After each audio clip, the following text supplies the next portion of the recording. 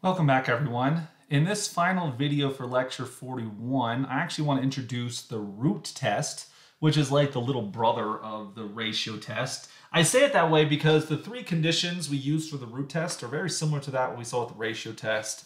And in fact, the proof of the ratio test, the proof of the root test pretty much always uses the ratio test. So basically, the ratio test can prove everything that the root test can prove, but there are some situations the root test actually makes to an easier limit calculation. So we do actually want it as an additional test for us. So this time, as the name is going to suggest, the root test, we're going to be looking at roots of things. So in particular, we're going to look at the sequence where we take the nth root of the absolute value of an. The ratio test, we took the limit of ratios. The root test, we take the limit of roots. And we look at what does that limit, what does the sequence converge to? What's the limit in that situation? Well, if the limit of the root sequence, if that's L and that's greater than 1, then that actually gives us an absolutely convergent series just like the ratio test. If the limit of the roots turns out to be greater than 1, that actually means the series was divergent. In fact, we could have used the test of divergence to determine that.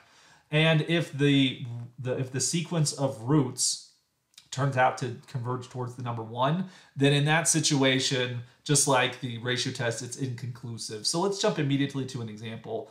One example where the root test actually does turn out to be a little bit more effective than the ratio test would be the series where we take n equals 1, the sum of n equals 1 to infinity of the sequence 2n plus 3 over 3n plus 2 all raised to the nth power. And so while the root test, why the root test is a little bit nicer because everything is raised to the nth power right here. Ratios could work right here, but as we have a rational expression raised to an exponent, if you took ratios here, you're going to have fractions inside of fractions. It's going to get quite messy, but the root test is actually super clean in this situation.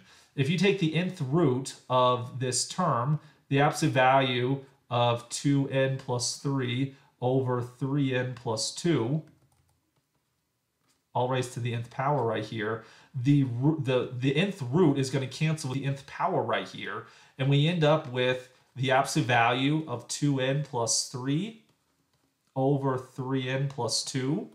And if we take the limit here, because this is a balanced rational function, we have a 2n on top, a 3n on the bottom. This is going to converge towards the limit 2/3, taking absolute values there. Now this limit value L, this is the limit of the root sequence. This is less than 1. And so this tells us that our series is going to in fact be absolutely convergent by the root test. And so the root test works out really nicely here. Alternatively, if we wanted to use the ratio test, we get 2n plus 3, sorry, back up a little bit. We're going to get 2n plus 1 plus 3 over 3n plus 1 plus 2 raised to the n plus 1 power.